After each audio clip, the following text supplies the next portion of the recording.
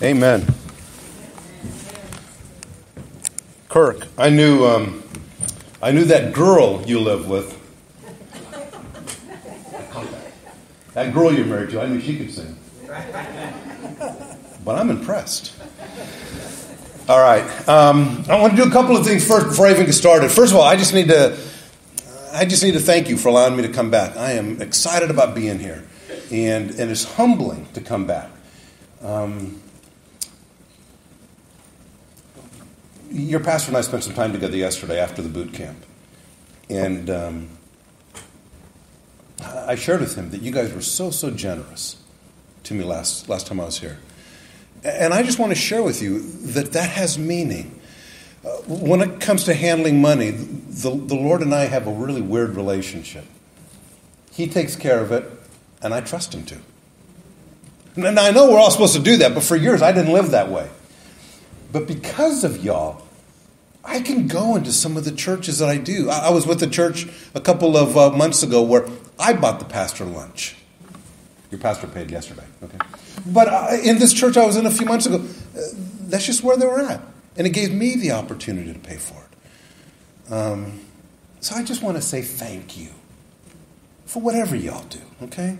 All right, I've got a table back with a whole bunch of stuff on it. I won't tell Miss Pat which of you have not purchased my novel, because she's a pain if you're not careful. Don't tell her I said that. There's some words, okay? All right. Y'all have one of these cards. I gave one to every one of you that I saw, unless you were late. But I gave them to everybody as you were sitting there. And if you don't have one, you can get one in the back, okay? On one side is just a whole bunch of ways to make contact with me so I can continue to encourage you on social media. But on the other side is where I want you to write down, if you're a man, Monday, Wednesday, and Friday, 7 a.m., an opportunity for you to pray with other men. Or just to get on the phone and listen. Ladies, don't pound him to make sure he gets on the phone. He'll do it if he wants to. But ladies, we also have one at 6:45 every Thursday morning for y'all. Yes, God is up at 6:45 in the morning, ladies. Okay? But we have a great time with that. So please participate in that. My prayer partner and I do about 35 of these a week. And we have a great time with them. And you will too. Do not feel like you have to get on the phone and just begin to participate and be a hallelujah prayer. Don't even worry about that. I have people that get on and they just listen. Right, Sandra? We have people just get on and they just listen. You will be surprised with the way God blesses you in various ways. Okay? All right. I want to take just a couple of... This is all for free. It has nothing to do with my message yet, okay? I want to mention something else that Pastor and I talked about yesterday.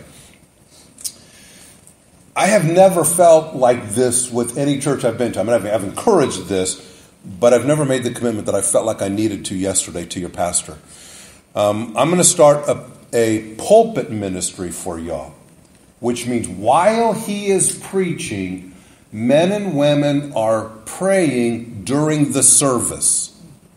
All right, I've done a number of these, and let me tell you the words that I hear from every single pastor who starts these. Sometimes the exact same phrasing. It's simply this: my messages just stick better when you pray while I'm preaching. And I see this all over the place when we start these things. But I feel compelled to do something different with y'all. I'm going to be back in December, not to preach. I'm going to be back in December to go into this room off to the side that Brother Tommy and I have already found. And I'm going to lead the prayer time while the service is going on here. Okay? All right. So I want you guys to participate with me.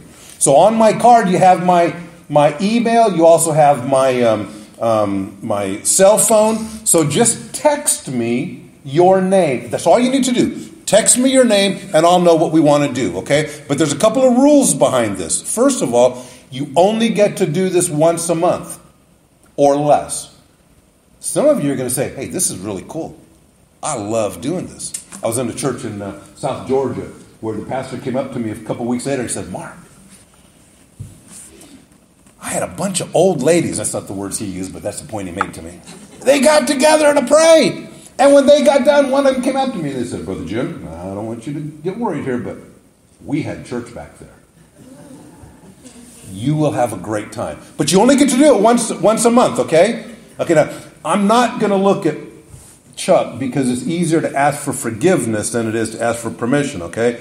But if y'all in the choir want to participate, you call me, okay? And we'll work something out, and I won't look at Chuck, and we'll be in... But again, you only get to do this once a month or even less than once a month, okay? But let's say we don't have enough people to sign up to cover a full month. That's okay.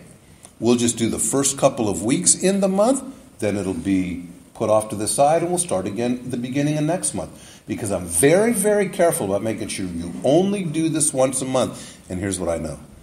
It will grow just organically. Anyway, you'll have a great time. There are a couple of other rules that I'll put together, which I'll deal with as we go. But I will be back in December leading this. So in the meantime, Brother Tommy and I will work on this. Believe me, you will have a great time. All right.